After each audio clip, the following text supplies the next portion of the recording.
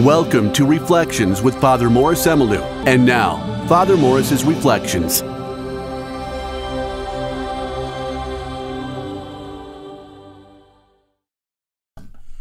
Pray with me. Come, Holy Spirit, fill the hearts of the faithful and enkindle in us the fire of your love. God love you and God bless you.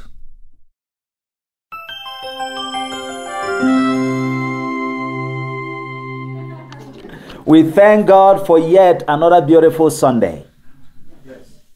The day that we celebrate the birthday of the church. So happy birthday. Happy birthday. Don't you realize that the Pentecost Sunday is the actual birthday of the church? Yes. And because it's that day that the church was commissioned to go forth and be missionary disciples, using the word of Pope Francis, to be missionaries to the whole world, to evangelize by the Holy Spirit. When those apostles who were locked in the upper room because of fear of the Jews, when the Holy Spirit came, what did they do? They became bold. And they preached, they prophesied, they testified, they bore witness to what the Lord has done. So that's why theologians and the magisterium in the past have emphasized that that's actually the birthday of the church. But I will give us a little background to the event we are celebrating today, so that we can connect with that story in the most profound way. Or don't you want to connect with it? Good. So the theme of our homily this morning is Welcome, Holy Spirit. Is a theme and is a prayer. So you can pray that prayer with me. Welcome, Holy Spirit. Again. Welcome, Holy Spirit.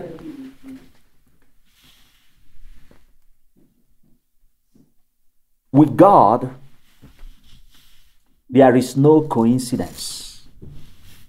There is no chance, no accident, no coincidence. You know, often people say it was by chance. In the dictionary of God, if there is anything like that, there is nothing like chance.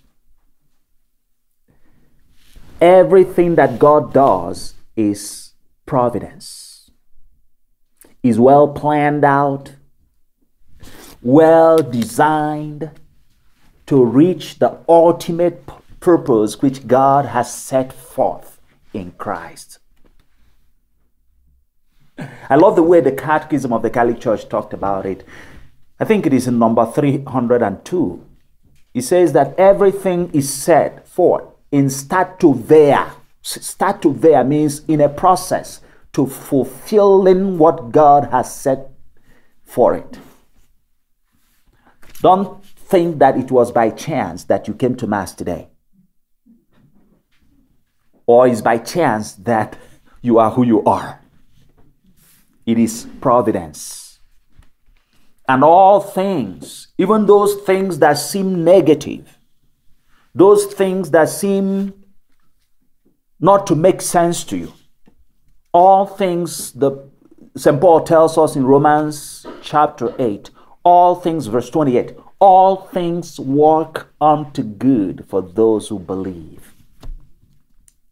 And the event we are celebrating today, the Mass of the Holy Spirit, the Mass of Pentecost Sunday, is a typical example of providence at work. You know about the people of Israel? You know about the Jews? You know about Judaism? You know about the Old Testament? Good. The Old Testament is a connection to the New Testament in the most profound way. And the events celebrated in those days were all orchestrated by the Lord to lead us to where He wanted us to be. You realize that God gave the people of Israel a command to celebrate 3 great feasts. And you know the feast. Come on, church. You know the feast. Read your Bible.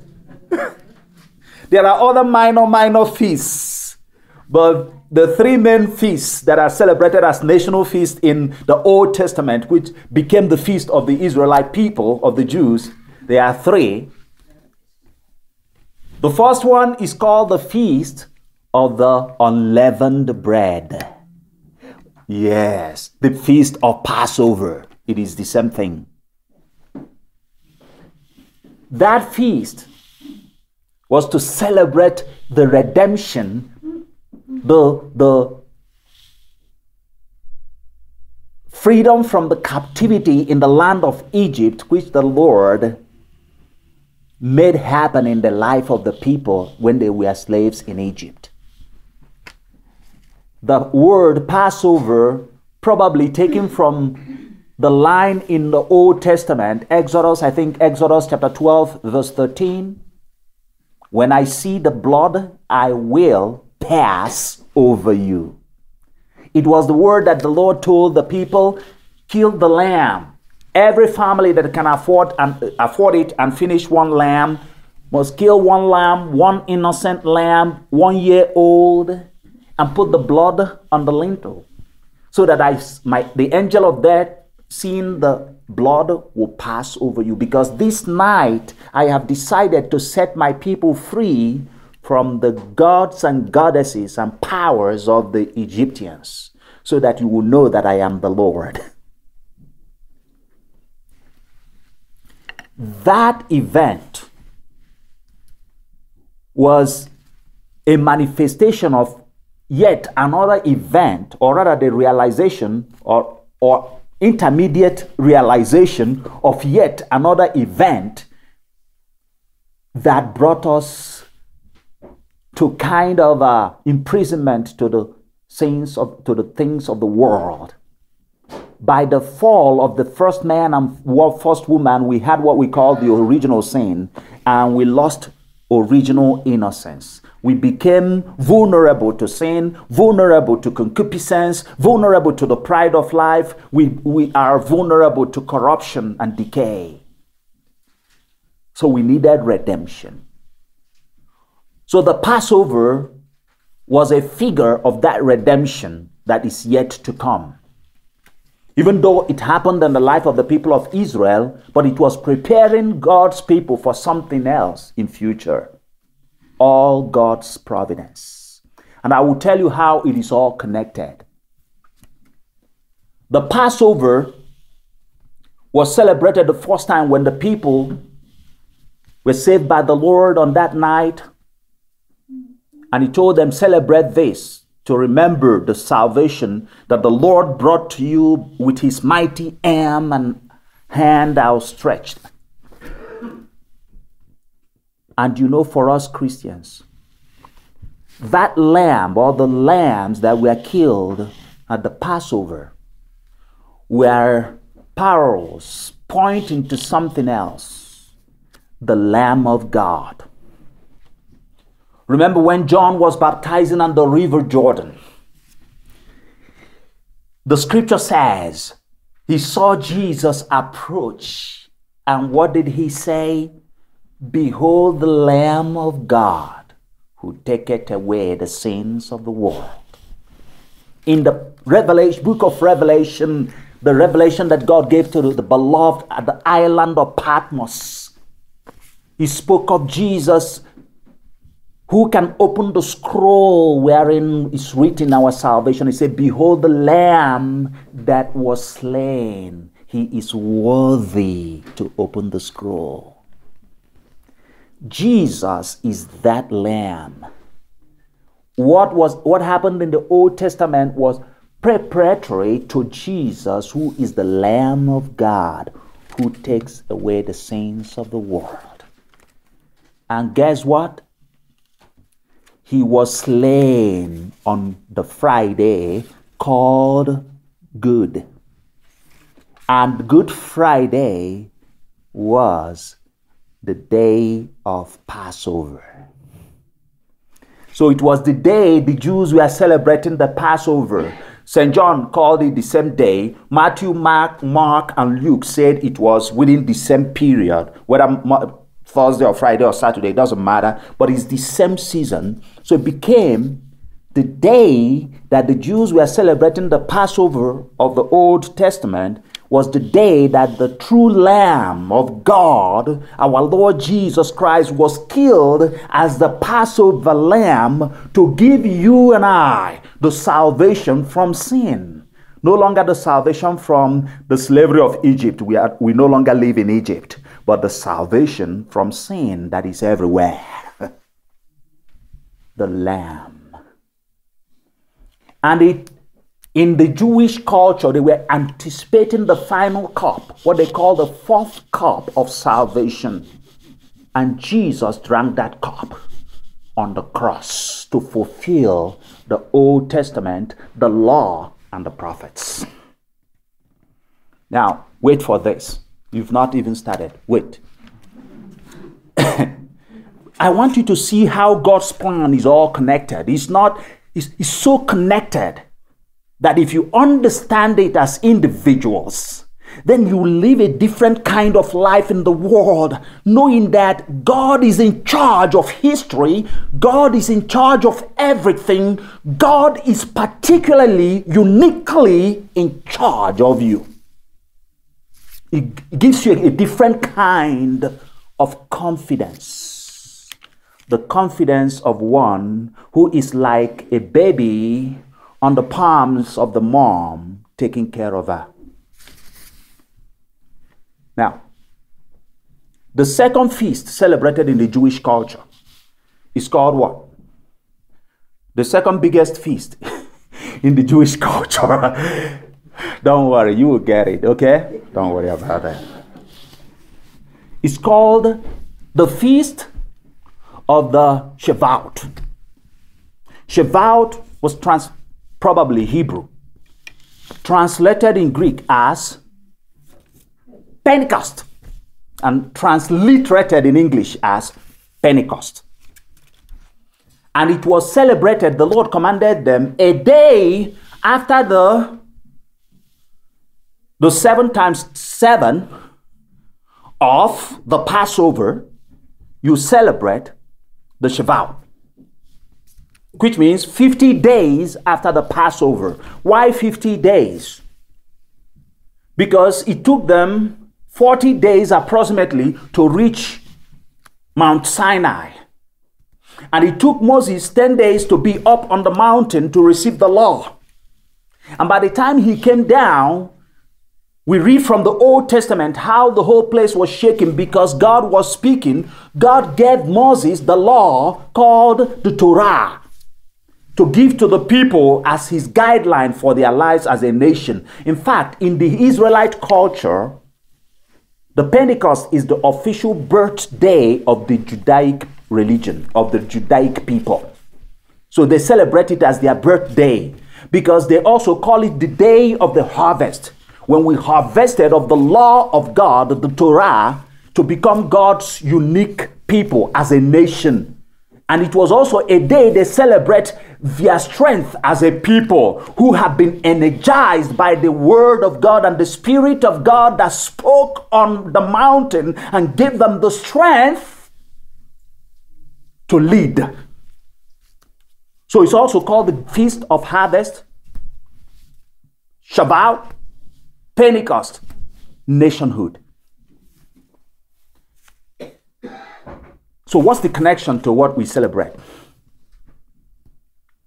By the way, Torah means what? Literally, Torah means 5, referring to the 5 first books of the Bible, the Pentateuch. 5 symbolizing each one 10 days, 10 times 5, 50. Isn't it providential that 50 days after the true Passover, after the crucifixion of Jesus Christ, 50 days after, the people of the redeemed of the Lord in the church were gathered in the upper room The apostles and disciples plus Mother Mary, about 120 people praying on the 50th day, the day of Pentecost. God, the same way he came in the old law, came now in a new way with the sign of his presence of the fire in their head and the fire of love in their heart. God gifted them with his presence, the Holy Spirit, and they became emboldened to become a new people. Now, no longer just the people of Israel, but a new nation for the Lord, the church. Connection. You think it is accidental? Providence. It was providence that it took place that very day. And you guess what? In the Old Testament, when God spoke from the Mount of Sinai, the people were shaken. Some of them were in the state of sin. And how many people died around the mountain? Do you know how many people? About 3,000 people died. Yes. On the day of Pentecost, when the Holy Spirit came upon the new church, Peter went out of the door that was already ajar and started to proclaim the good news of the Lord. How many people were born to new life? How many people converted and became believers that day? How many people? 3,000. You see the connection? God had a plan to build a new people on the day of Pentecost so that it will fulfill the Old Testament promise. And providentially too, you are a member of that people. You are privileged to become part of it. So what we celebrate today is this birthday of you belonging to God, receiving the Spirit of God, being part of divine promise. So what is the expectation on your own part? It is just to say, oh God, thank you and I welcome you. That's all he needs. I welcome you as a beneficiary of this your gratuity, of your grace of love. And this love is the Holy Spirit bringing new law into our hearts. No longer the Torah written on the tablet of stone, but a law written in our hearts to call God Abba, Father, to relate with God in the language of love, to speak one language. Think about it.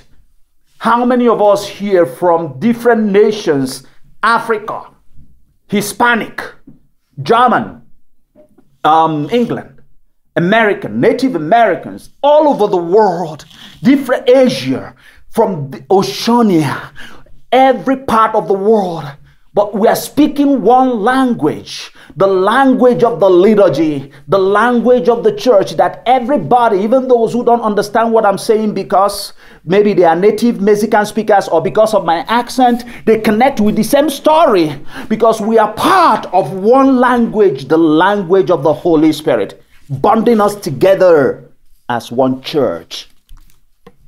And I want to tell you that if you go to any part of the world today, the same liturgy we are celebrating, the same readings, the same rites is what you will see. Amazing, the Holy Spirit. And I want to tell you, you cannot be very, very dynamic and convinced about your faith unless you allowed this Spirit, this soul of the church, this soul of the apostolate to dwell within you. You've received confirmation, or you may not have received confirmation, but connect with that providence, with that story, and do not be a barrier to the Spirit of love.